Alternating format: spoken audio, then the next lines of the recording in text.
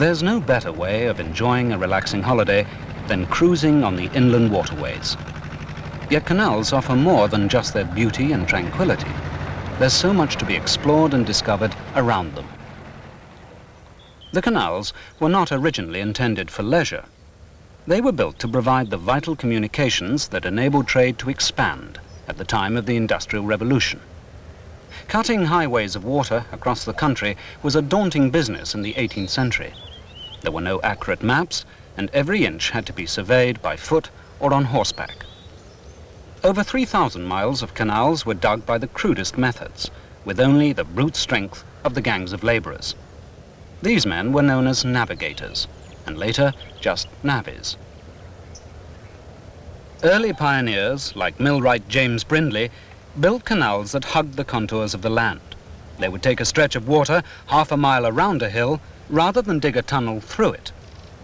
Then came men like William Jessup and Thomas Telford, whose idea was a straight line at any cost.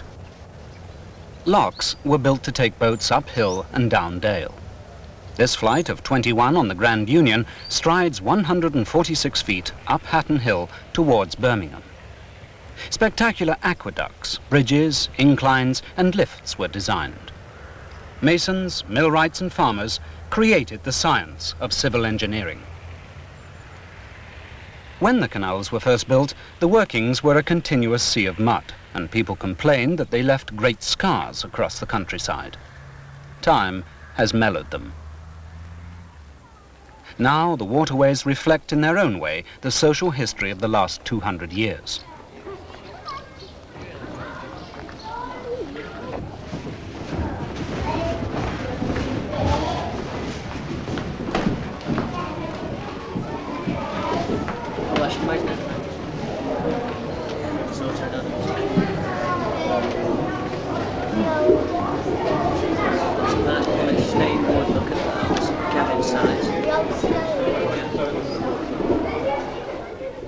Although men have been improving river navigation since Roman times, the canal story really begins in the 18th century with the 3rd Duke of Bridgewater.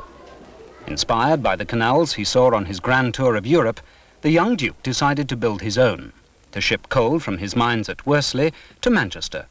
It was a remarkably ambitious scheme.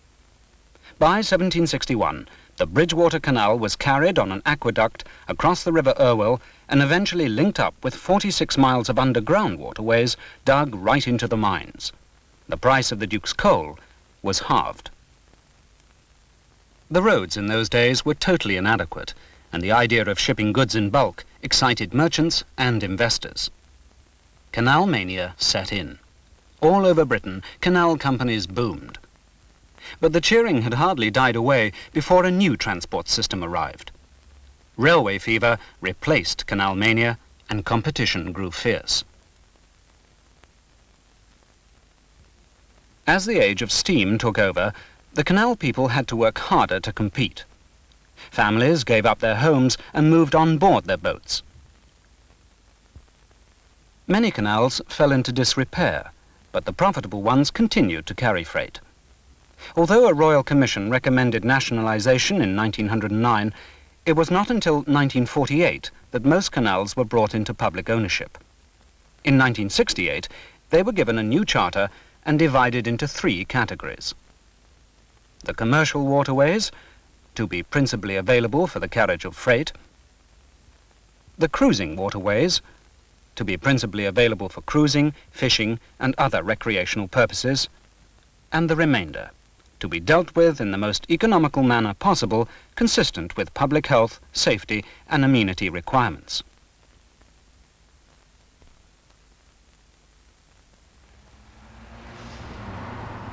Now, British Waterways Board run an efficient freight-carrying service that meets the demands of the modern age.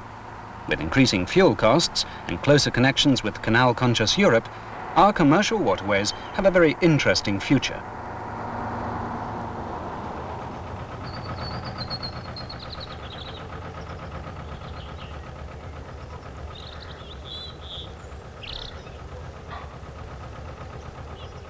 The new charter also brought security to the cruising waterways.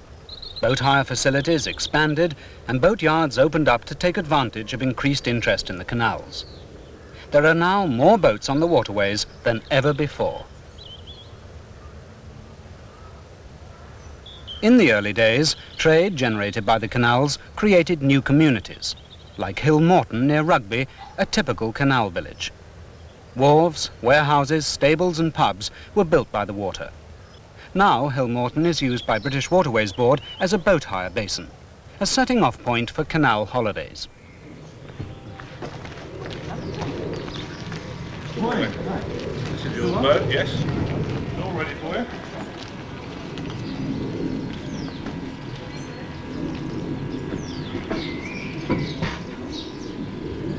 Right, now we'll show you how to start it then. So with the lever upright, pull that knob out there and set it to full throttle. And just turn the key like starting your car.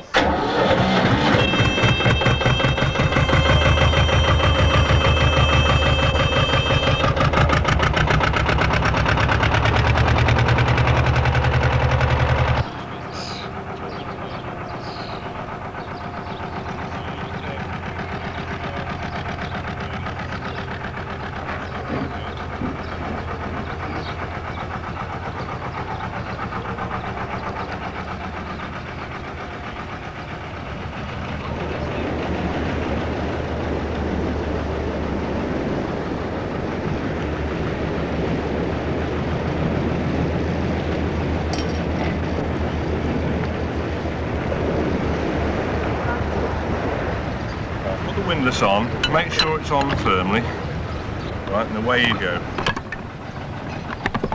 Make sure the safety catch is in as well. Keep going right the way up. That's it. Let it down slightly. Make sure that's firm and then take the windlass off. Lift the catch off and wind it down slowly. Make sure it doesn't get the better of you. Right the way down. As far as we'll go, that's it. That's far enough. Okay, now across the gate.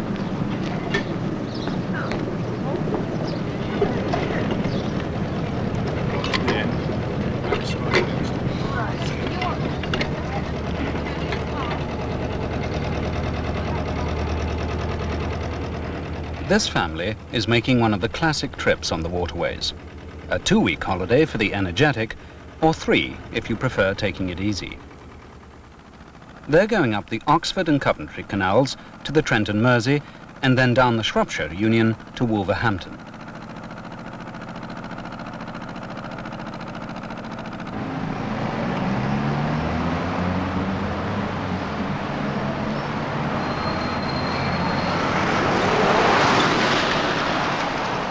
Four days out of Hilmorton, the Trent and Mersey Canal passes through the potteries. One of the promoters of this canal was Josiah Wedgwood, who wanted an efficient way of carrying raw materials to his factory and of safely shipping his fragile pottery.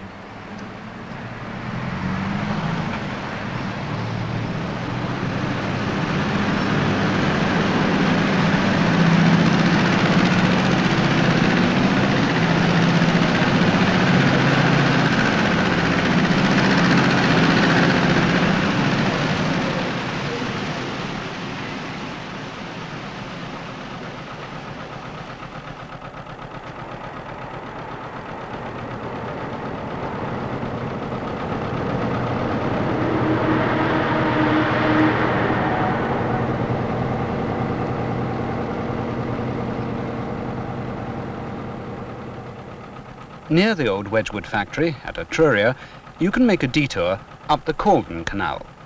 A short trip, but one well worth making.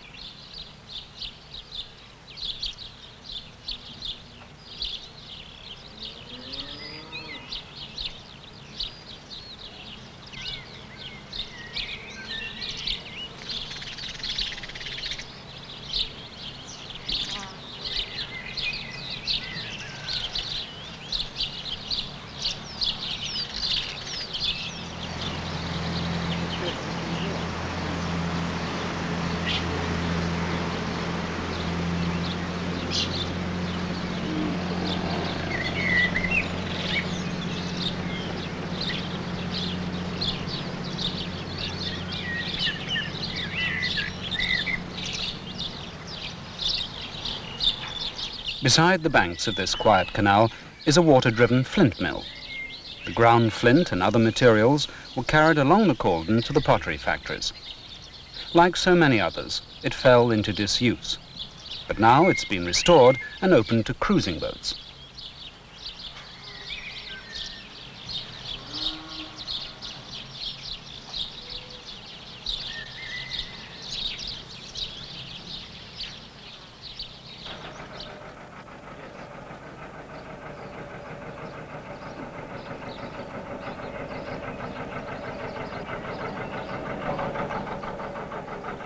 Back on the Trent and Mersey, the water changes colour as the boat approaches Harecastle Hill.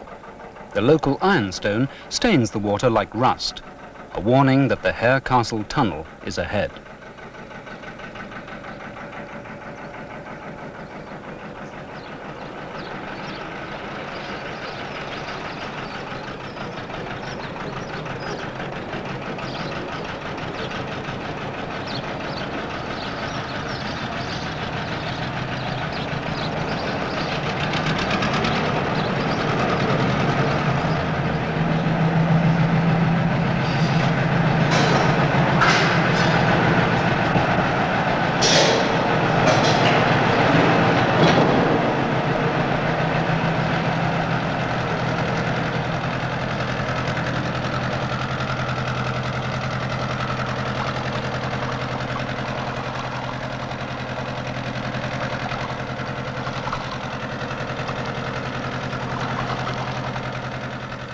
The first Harecastle tunnel took Brindley 11 years to build. It was low and narrow and had no towing path. Boats had to be legged through. Men lay on wooden boards and pushed with their feet against the tunnel walls for more than 1.5 agonizing miles, the gloom lit only by candles. The tunnel now in use was built by Telford some years later. It is larger and originally had a towing path. This has now been removed to make navigation easier.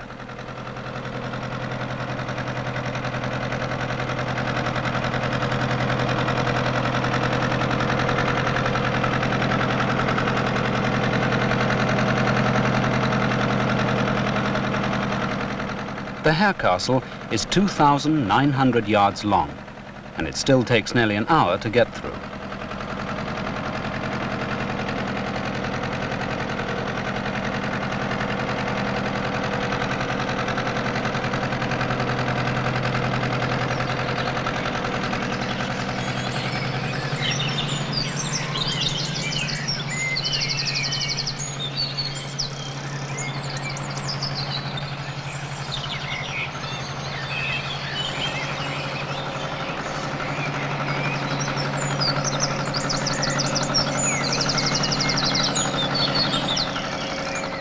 In the heyday of the commercial narrowboat, priority was given to the cargo, and living accommodation kept to an absolute minimum.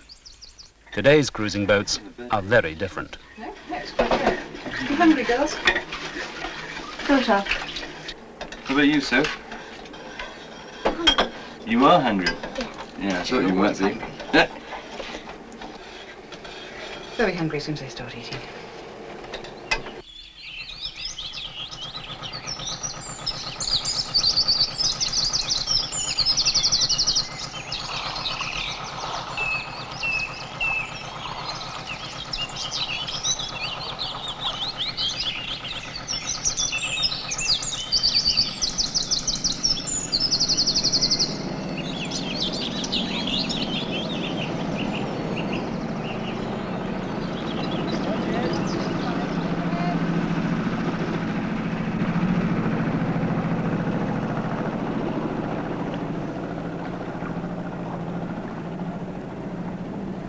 At Middlewich, we leave the Trent and Mersey and head west.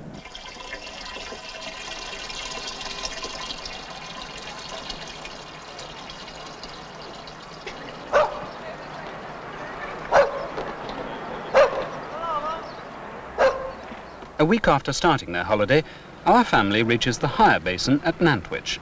It's a good place to refuel and take on supplies.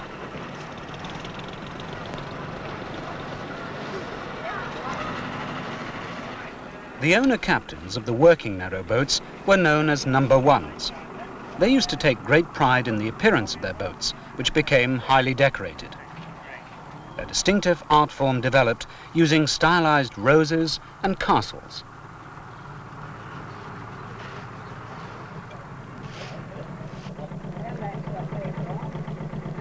All kinds of boats are found on the canals today. This pair, decorated in the traditional style, is a floating hotel. It can carry up to 12 people in luxury. Some working boats that carry freight in the winter are smartened up in the summer to carry parties of children who camp on board.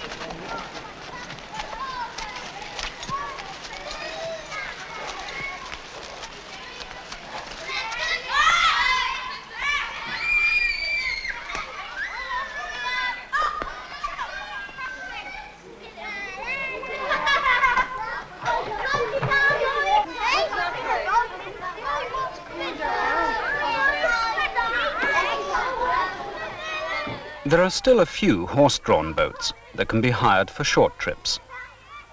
In the old days, a horse used to tow narrow boats loaded with up to 30 tons of cargo for as much as 30 miles in a day.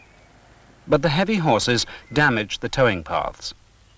The accounts of the Grand Junction Canal show that this absorbed 2/3 of the running costs. That's why horses are not encouraged today. But the paths are still put to good use by walkers and by anglers.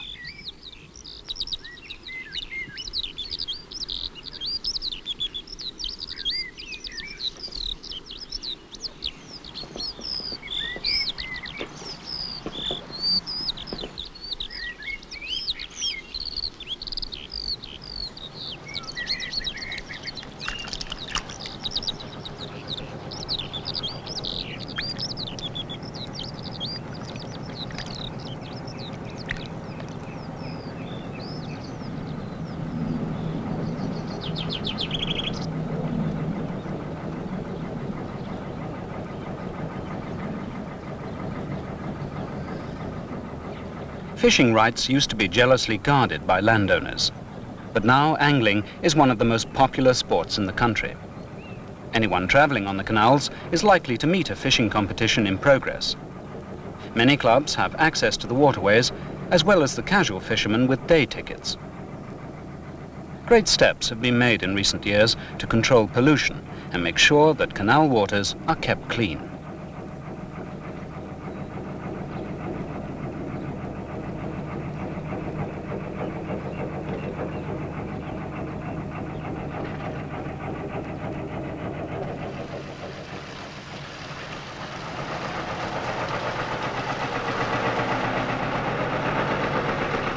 After a few days, negotiating a lock becomes a well-organized routine.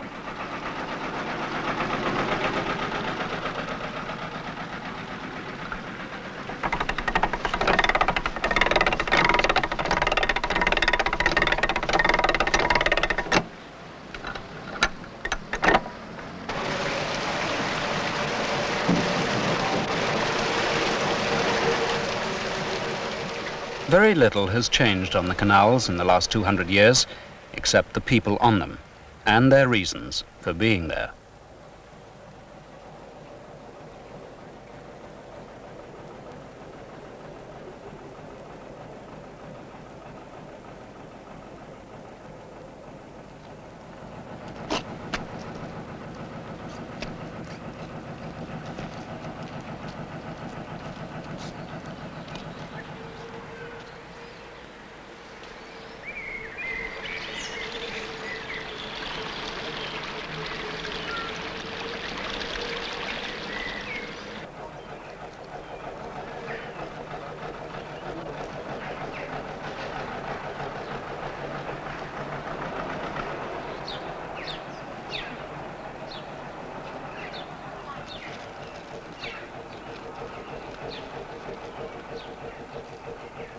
Waterside pubs were always a feature of canal life.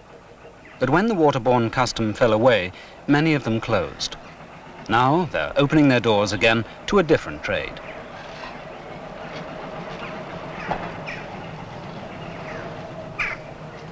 In the busy days, pubs became important centres of information and trade. They also provided the lonely boat families with a social life. Families and friends passing in opposite directions would leave messages. Weddings and christenings were arranged. Trysts were made and romances blossomed.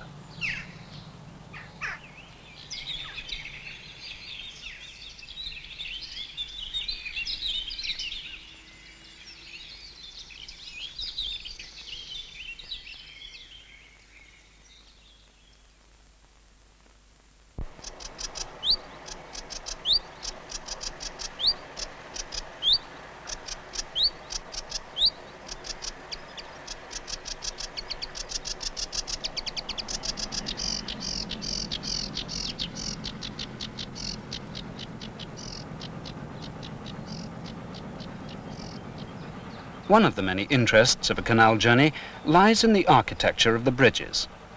The ornamental Avenue Bridge at Brood was part of the price the Gifford family demanded for allowing the Shropshire Union Canal through their land. The bridge carries the main drive to Chillington Hall.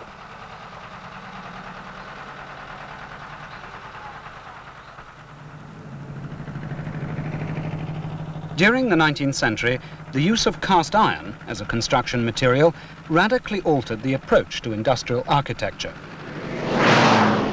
Telford used cast iron for his Stretton Aqueduct, which carries the Shropshire Union Canal over the Holyhead Road.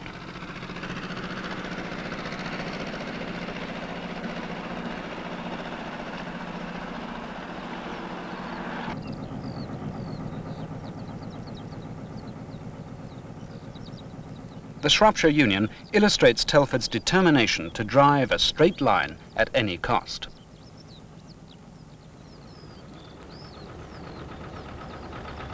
One of his most challenging assignments was to engineer the Caledonian Canal in Scotland. It cuts right across the Highlands, from here at Inverness to Fort William in the west. This is a waterway on an altogether different scale. It was built so that ocean-going vessels and inshore fishing boats wouldn't have to negotiate the treacherous passage around the north of Scotland.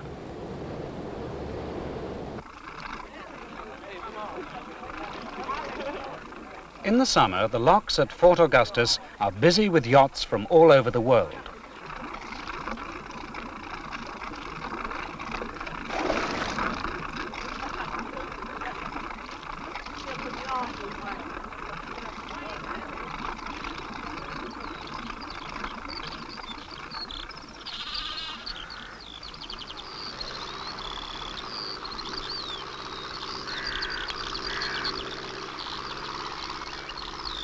As it threads its way through the Great Glen, the Caledonian Canal makes use of 4 natural waterways, including the magnificent Loch Ness.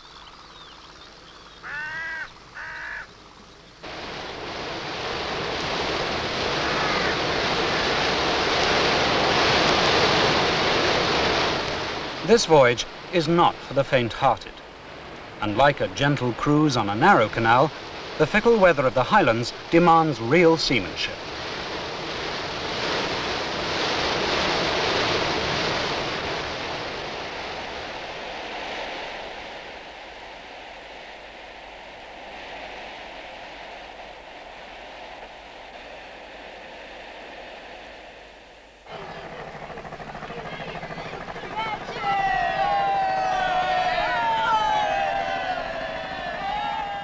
In total contrast, passenger boats carry people through the heart of London.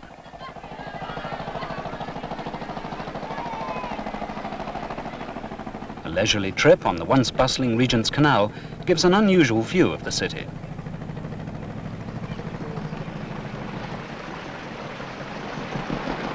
For more formal occasions, there's the Lady Rose of Regents.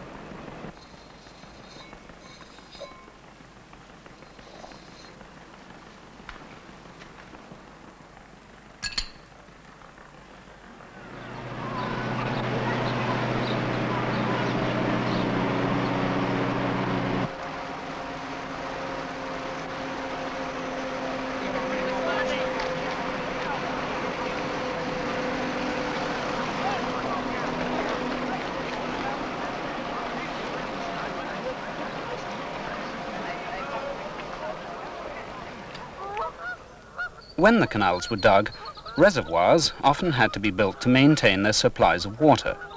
Some have now been set aside as nature reserves.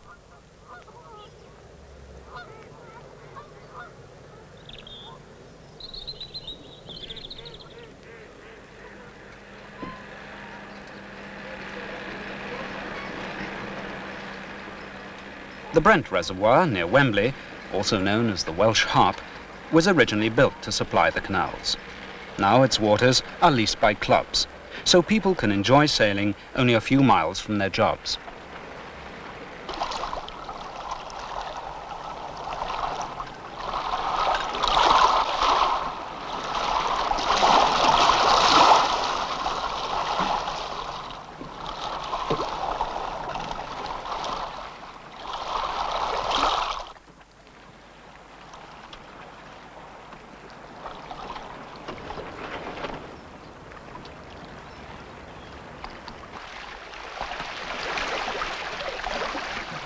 Many canals are good for canoeing.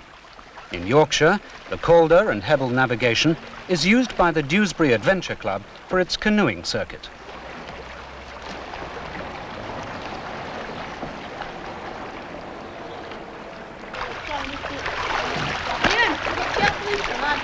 I am. 10 points if you admit it.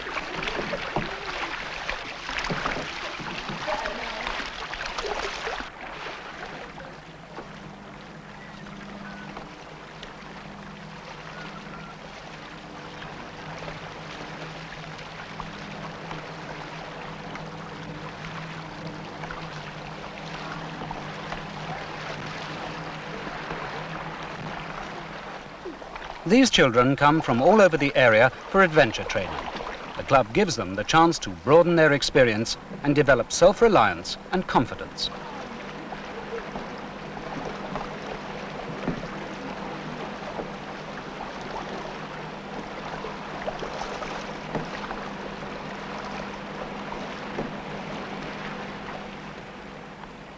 The face of Calderdale is changing, but there are many schemes to conserve the best from the past.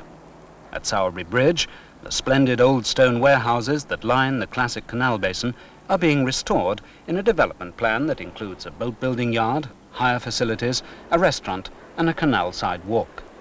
It's all part of the movement to restore the finest features of our canals.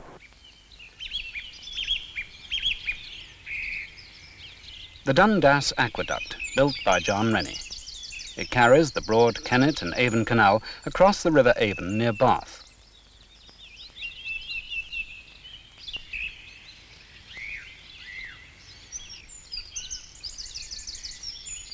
Each canal company developed its own style of bridges and buildings. They attracted the most inspired engineers and architects of the day. Now the British Waterways Board, with the enthusiastic support of local authorities and voluntary groups, is working to conserve this rich inheritance. All over the country, there are many miles of canals waiting to be restored.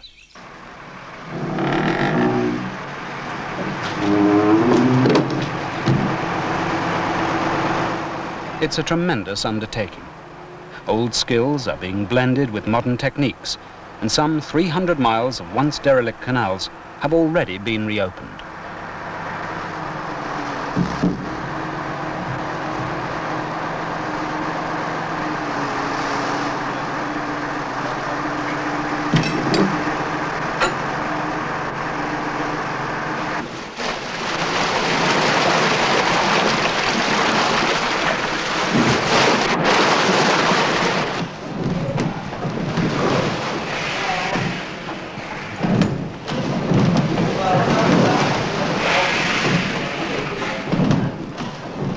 Crofton No. 1 beam engine, built by Matthew Bolton and James Watt in 1812 to pump 1 ton of water at every stroke into the water-starved Kennet and Avon Canal. The oldest beam engine in the world still in working order, it has been lovingly restored by enthusiasts. It somehow symbolizes the supreme engineering skill, the imagination and the ingenuity that went into the construction of the canals.